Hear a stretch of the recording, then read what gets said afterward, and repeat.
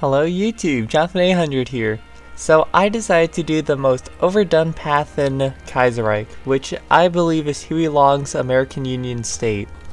But before we begin, my first ever Equestria at War game will be played and be posted when the channel reaches 1,000 subscribers. So subscribe if you want to see me play with ponies. With Long's election only compounding the political divisions in America, things begin to go downhill. With the Supreme Court striking down share our wealth, Long decides to pack the courts. MacArthur and the army then decides to coup the government, which starts the conflict. MacArthur relocated the federal government to the west to quickly strike down the Pacific states, but allowed Long's American Union State and Reed's Combined Syndicates of America to take the east coast. The Union at the beginning created encirclements on the Federalists and Syndicalists, while the Federalists failed to crush the Pacific states swiftly. After initial gains, the Syndicates were able to hold up a defense while the Federalists took more losses. The Syndicalists, weakened after a failed naval invasion, was the first to fall. Patton and other generals rushed up towards Cleveland, splitting them in two. This quickly caused the downfall of the Combined Syndicates, as most of their army was trapped and destroyed in the east. With the strongest opponent in the conflict taken care of, the rest soon followed suit.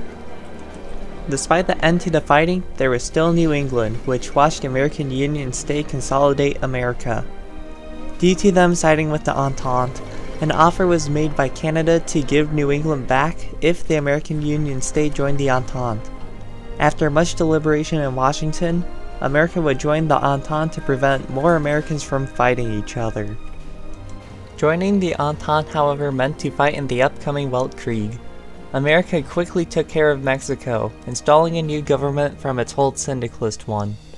Afterwards, the US Army was sent to Spain to push back the Communards. Patton's light tanks and motorized smashed through the front lines, causing lots of damage to them.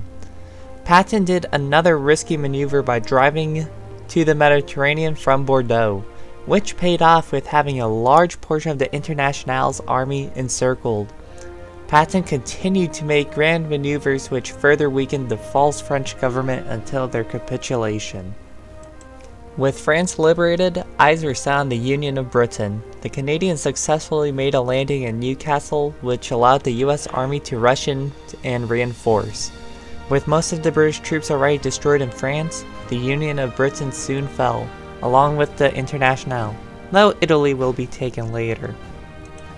After the Internationale was defeated, it was time for cleanup. American troops were often the key deciding factor in dealing with enemy countries. With all of America's contributions, America would soon lead the Entente and possibly the New World Order, with the Cold War between the Reichspakt and the Entente. With that, thanks for watching, be sure to like and subscribe, you know the deal. And this is Jonathan 800 signing out.